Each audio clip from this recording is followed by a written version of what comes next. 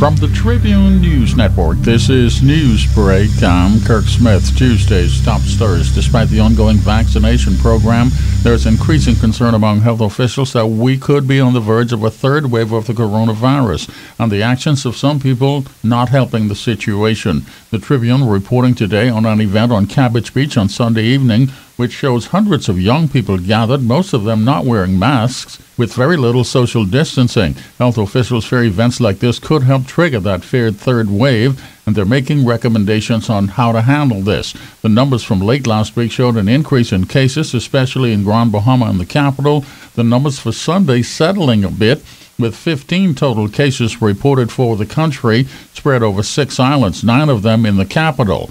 Infectious diseases specialist Dr. Nakia Forbes. We're observing that in Grand Bahama, Abaco, and New Providence.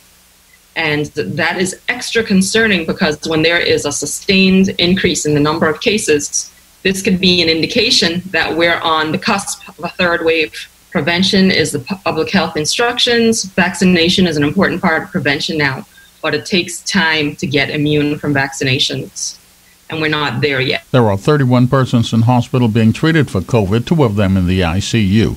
This is Newsbreak from the Tribune News Network.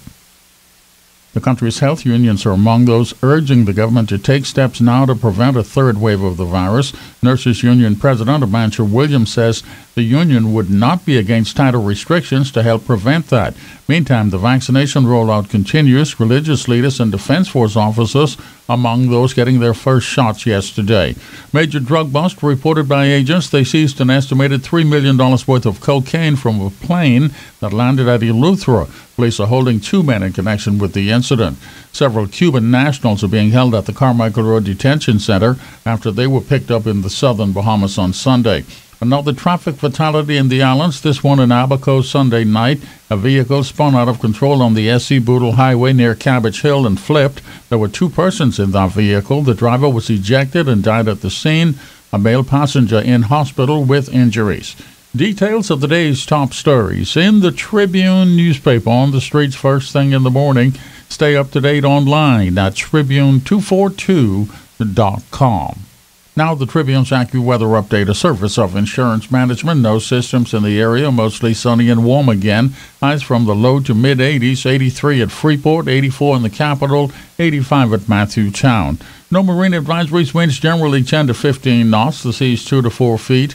The next tide is a high around 10 this morning, next low about 4 this afternoon. Turning partly cloudy tonight, lows from the low to upper 70s. For complete weather information, check the Tribune's weather page. For your insurance needs, call Insurance Management. They offer a wide range of insurance products. Give them a call today for all of your insurance needs. With more than 40 years in business, nobody does it better than Insurance Management.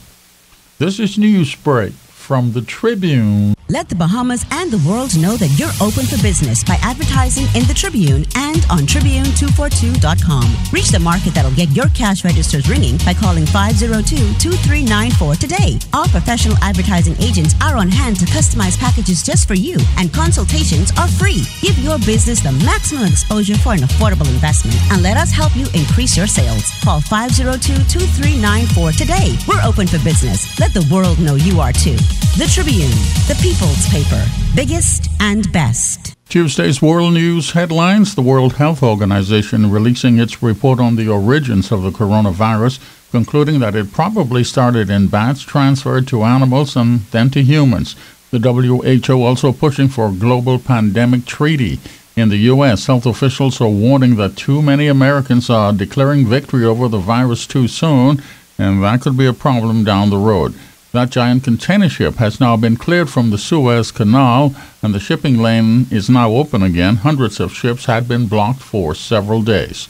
Tribune's gas tracker prices for Tuesday: Shell $4.81, Esso up 28 cents to $4.85, Ruwis up 11 cents to $4.85 per gallon in the capital. Now your sports notes brought to you by the Tribune Sports Section. Easter weekend coming up. No Carifta games, but there is a local event you may want to check out. Read the details in the Tribune Sports. There's a Jonquil Jones update in the Tribune Sports. More success for her in the Russian Basketball League. Suddenly, the Sacramento Kings are hot in the NBA. They won in San Antonio last night, make it 5 wins in a row. Buddy Hield had 20 points in that game. And get the latest of the college basketball tournament in the U.S., known as March Madness, now down to the Final Four. For all of your sports details, you want to check the Tribune Sports section. Everything you need from the world of sports you'll find in the Tribune Sports.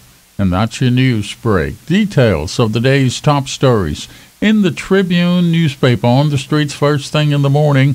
Stay up to date online at Tribune242.com.